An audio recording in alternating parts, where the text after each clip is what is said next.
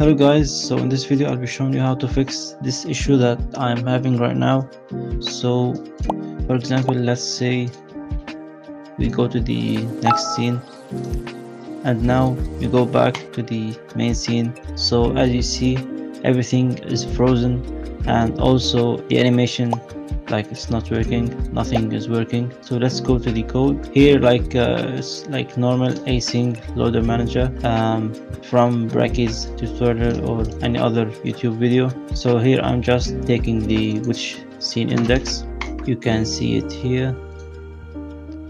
Okay, so what I found is that this problem is freezing everything, like nothing is working, animations and other scripts and everything.